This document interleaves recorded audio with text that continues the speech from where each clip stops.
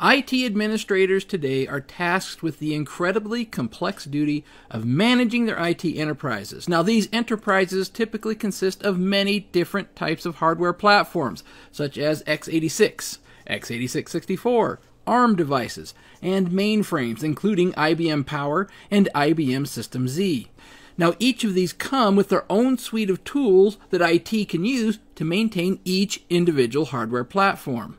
Now, when you start putting operating systems on top of that hardware, such as Linux, Unix, Mac, and Windows, it adds another layer of variability and complexity that the IT admin has to manage, because all of these operating systems come with their own set of management tools. Now remember, this is in addition to the tools that the hardware vendor provided.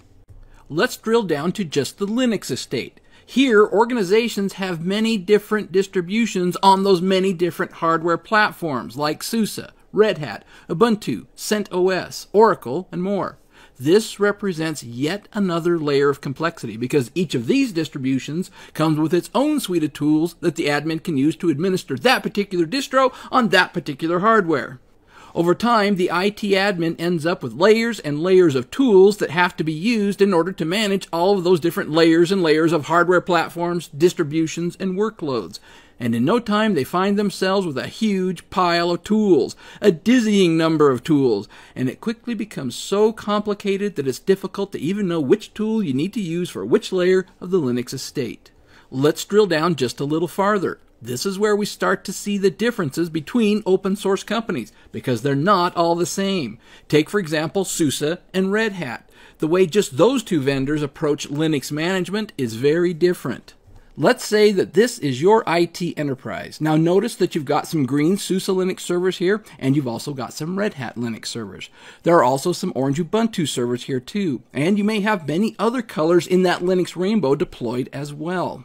So as you can see, Satellite can be used to manage and maintain all of your Red Hat servers. For example, you could bring up a virtual server, you can make sure that it's provisioned correctly, you can verify that it's patched properly, you can verify that it has the latest packages installed, and you can verify that it's compliant with your security protocols. As long as you're working with a Red Hat server, Satellite can help you maintain and manage it.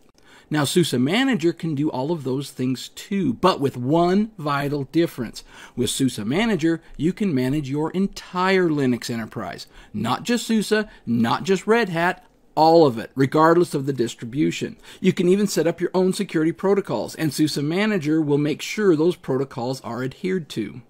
With SUSE Manager, you can simplify all of these IT complexities with an all-encompassing toolset that allows you to manage all of your Linux distributions. And this makes it possible to consolidate the number of tools you need to manage whatever Linux distributions you have in your enterprise. Whereas with Satellite, you can only manage your Red Hat servers. In fact, Red Hat Satellite can't even see server instances of other Linux distributions, let alone manage them.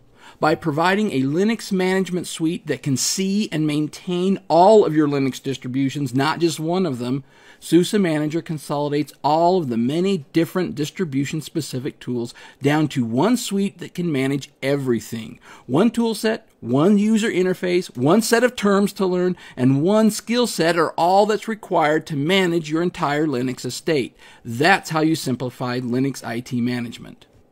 Let's look at this from where it hurts the most. Budget. Now, budgets are already thin, and at a time when every enterprise is being tasked with transformation, many people are wondering where they're going to get the money they need to put towards strategic initiatives.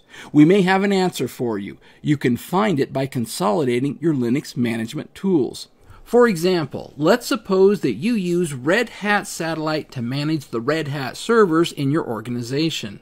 Now, to do this, you have to allocate a significant amount of money from your IT budget to pay for your Red Hat Satellite subscription. Here's the key thing to remember in this scenario. This investment can only manage a subset of your total Linux estate. On the other hand, let's say you reallocate those funds towards SUSE Manager instead. Now, in this situation, you're still spending the same amount of money, but now you can manage all of the distributions in your enterprise that SUSE Manager can see, which is pretty much all of them. So why pay for multiple Linux management suites like Red Hat Satellite that can each only manage a fraction of your Linux estate, when you could instead recoup all that money by implementing a single toolset that can manage your entire Linux footprint, regardless of the distribution? Let's look at another scenario. Understand that many companies keep their Linux distributions siloed, meaning they manage their SUSE servers with SUSE Manager, they manage their Red Hat servers with Red Hat Satellite, and they manage their other distributions with their respective management tools. Here's the important thing to remember. In this situation, they have to manage everything in parallel. Now, this is not only difficult because they have to learn multiple tool sets, interfaces, and terminology, it's also expensive because they have to use IT budget to pay for each tool used to manage each Linux silo. Now, if you instead go with a single tool set that can manage across Linux silos, then you only have to spend budget on one Linux management suite, and you can recoup the budget spent on the other Linux management tools that are not only redundant to SUSE Manager, but also only address a portion of your Linux estate. This allows you to reinvest the money saved on more strategic initiatives. So whether you're talking to a customer that manages many Linux distributions in silos, or to a customer that doesn't even have a Linux management tool set yet, SUSE Manager can be the one Linux management suite needed, and the one budget line item investment needed to manage their entire Linux enterprise. As you can see, SUSE Manager is the Swiss Army knife of Linux IT management tools. It's not limited to just managing SUSE alone. It doesn't matter which distribution's been deployed, and it doesn't matter whether it's been deployed on physical servers, on virtual servers, in containers, on the edge, or up in a public or private cloud. If SUSE Manager can see it, then SUSE Manager can manage it. And that gives you the streamlined flexibility that you need to take your business further today.